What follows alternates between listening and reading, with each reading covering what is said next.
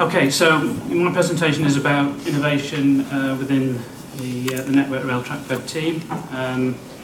So the main aim of the Trackbed investigation team is to design the trackbed effectively and efficiently to ensure the desired level of service for the network. So to do this, we need to think outside of the box. I like that bit. So in terms of the process for innovation, we need to recognise the need in the first place, think about developing a solution, assess the engineering and financial benefits of the solution, looking at cost, risk and benefit, and then if need be, redesign and modify and improve as required. So we need to keep rethinking as we go along to gradually improve any innovative type developments. I'm sure a lot of people are aware that we've done various micropiling sites on the network. I think we've done about six of these now. So that's just a snapshot of some work on a weak subgrade down at a place called Marlborough near Gloucester. So just three photographs that just show some of the construction activity on that site. In terms of the design for that site, the right-hand cross-section shows a typical cross-section through a pile and the design and the depth in relation to the track. The right-hand side just shows photographs of a typical steel pile. The left-hand plan is an extract from the design drawing that we did for Marlborough, and it shows that we install the piles actually between the rail and the outside of the sleeper. And then we actually put four piles in some of the beds where we were piling over an 11 kV cable and we couldn't get to the required depth into the sort of stiff ground, so we doubled up on the piling. Okay, so moving on, this just illustrates the dynamic loading from the track itself down through the pile into the base of the pile, which is on the competent ground below, and the diagrams are just showing the distribution of the load through the various layers and onto the actual piles themselves. Excuse me. The site at Marlborough, it had some remote monitors for the maintenance people, so they were installed at 3 metre intervals throughout the site. There was a 30 mph speed restriction on the site. Maintenance monitored it remotely and then came out where they needed to if any twist faults developed. So each of the coloured lines represent one of the sensors installed at 3 metres. The black line represents rail temperature. Sensor D04 was one of the ones that was in an area of the highest level of settlement. We had something like 10 millimetres of settlement over 30 days. So that was the situation before piling with a 30 mph speed restriction on. Following the piling work, as you can see, there's a significant improvement in any sort of settlement. It's been significantly reduced, and it's a few millimetres now over the 30 days. So the actual speed is now off on that site, and we're continuing to monitor it as well to see how it's performing. So moving on to something else that we've developed called sand grip. So we all know that formation problems occur due to inadequate formation layer combined with poor drainage. This leads to slurry pumping and surface wet spots, reducing the performance and the life of the ballast. The picture on the right hand side is Birmingham New Street. That lasted 6 months before it started to pump and fail. It's actually got its own little blowholes in that site as well, because there's a significant amount of pumping going on. The bottom right hand corner again, very similar to Steve's photograph, shows how the slurry is pumped into the drain there.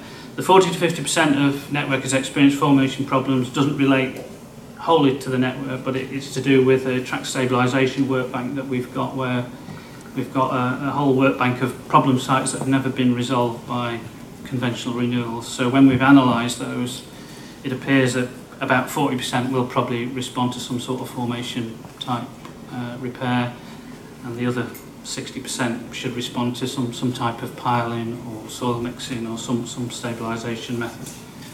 So this just illustrates the pumping effect. So we've got the applied load through the sleeper, that transmits down through the ballast and the formation onto the subgrade. If the subgrade is susceptible to erosion, then that fine grained material pumps back up into the ballast and then affects track quality and the performance of the ballast. Just a few illustrations of identifying subgrade erosion. So we've got HSTRC data, we've got ground probing radar, which is very good at spotting problems with subgrade erosion, and then that's always backed up with targeted site investigation to confirm the conditions through the borehole logs in the longitudinal section at the bottom there. So, what is a sand grip? So the purpose of sand grip is to reduce particle migration and improve drainage properties of the track bed. It consists of 250 to 300 mil of layer of sand overlaid with a geotextile at formation level within a sleeper bay, and it extends out into the cess as well, so we make sure that we create a drainage path. So effectively, the diagrams on the right hand side sort of illustrate it. We remove all the ballast in the sleeper crib. We install a curved trench which is about 250 deep. We put sand into that, overlay it with a geotextile. So we're killing the subgrade erosion in that particular bay, and when you actually take the ballast out, it tends to extend a bit wider under the sleepers as well. And also, we think that we can install these in alternate bays and also drain the adjacent areas where there's erosion taking place. So there's just 3 snapshots of pictures of the first. We just trialled it in a siding. So basically, we've vacuumed out the sleeper crib. We've taken out the trench. Then we've installed the sand blanket in the 250 mil trench, and then we've overlaid geotextile and placed new ballast over the top. So I have a video of the rail vac actually installing sand grips on a trial basis. And it gives the times of each activity as well as you go through.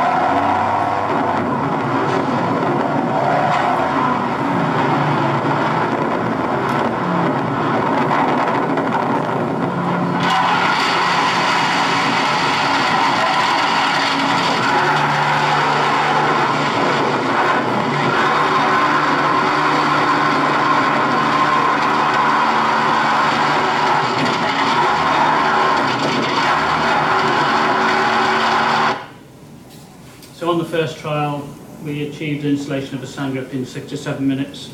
The guys, if they got into a routine with this, thought that they could probably improve on that as well. So it becomes quite an effective way. We could probably do 100 metres of formation treatment in a sort of 8-hour shift. So typically we've got a subgrade pumping up into the ballast. We come along and install the sand grip with the sand and the new ballast and geotextile, and then that takes away, we're not sure whether it'll take away all of the subgrade erosion problems by doing it in alternate bays, but it will certainly reduce the pumping effect. And if we had a very severe subgrade erosion site, then we could actually install a sand grip in every sleeper crib as well.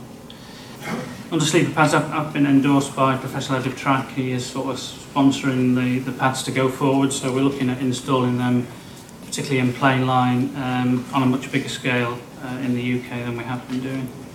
we did quite a lot of research on undersleeper pads to look at what the European experience was. This showed improvements in track quality, improved ballast life, less maintenance, increasing tamping intervals by a factor of 2 to 3.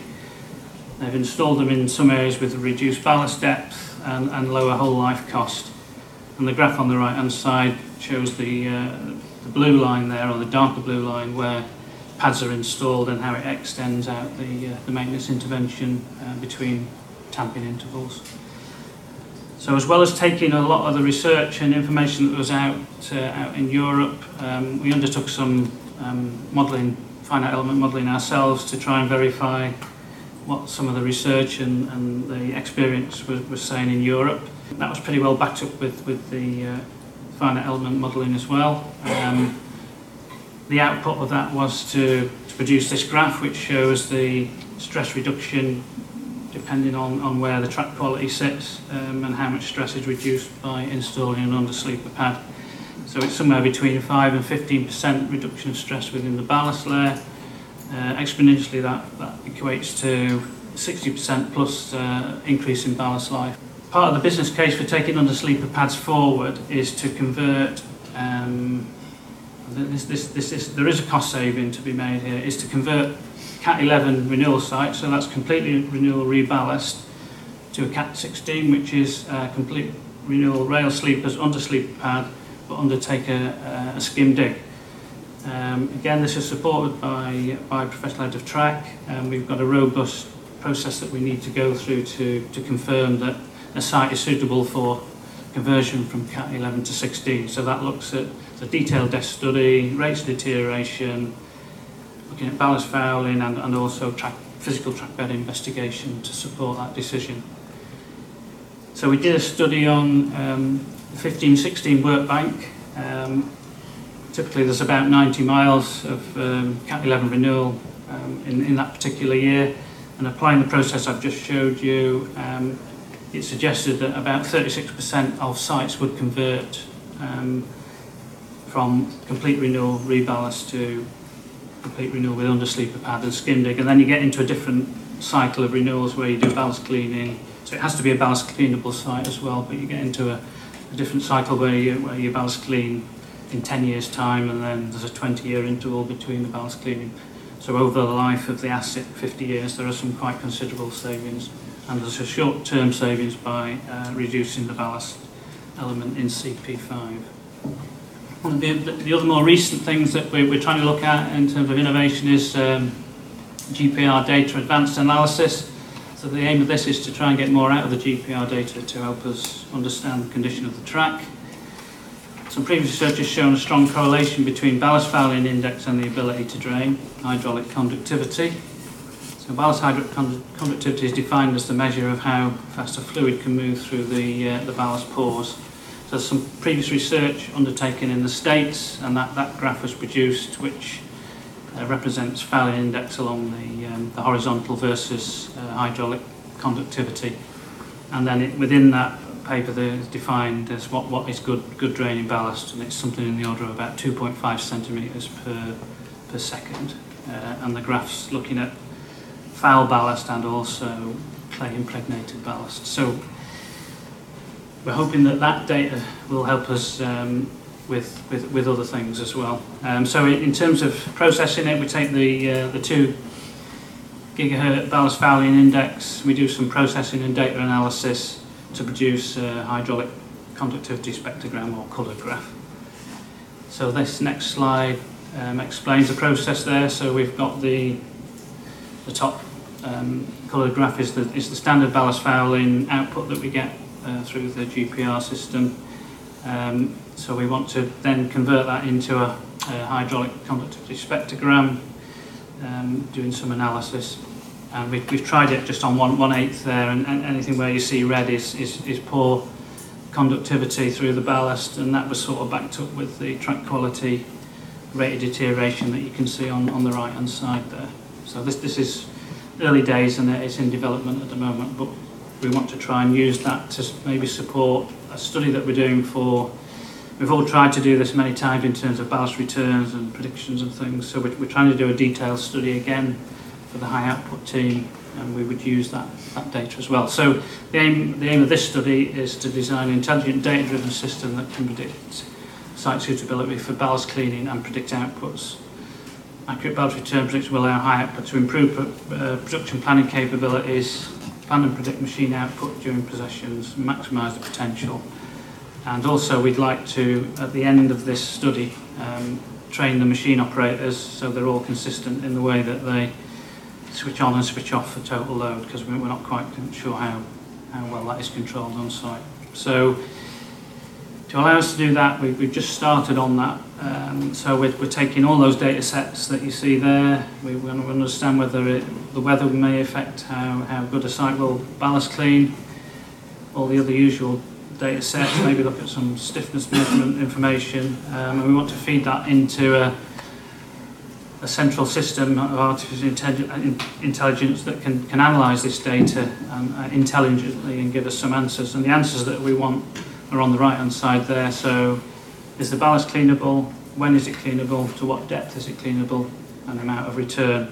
And I think high output would even be happy with a low and high category for ballast return as a starting point.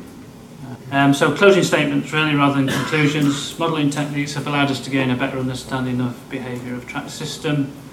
With smart, innovative, data-driven processing techniques, we have utilised our existing data sources in a more efficient way. Combine these two together has provided us with the ability to design, maintain and construct Trackbed more effectively and efficiently. I'm just about on time.